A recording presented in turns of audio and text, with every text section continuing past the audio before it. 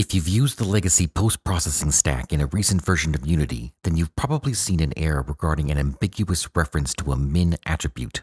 Many packages in the Unity Assets Store continue to use it, and I've noticed some users struggling to resolve the error in the review comments. It's super simple to resolve. In the PropertyDrawers MinDrawer, this min attribute needs to be resolved to the post-processing package.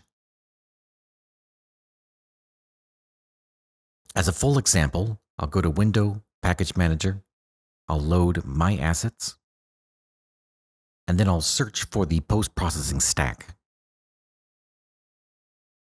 Select it, and I've already got it downloaded, so I'll import it into the project. Upon import, you'll notice there's an error. This error is an ambiguous reference to min attribute. We'll load it in JetBrains Writer.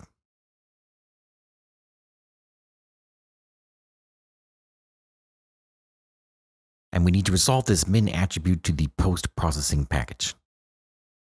So we will select this using and then remove the previous using statement. Rebuild, and problem resolved.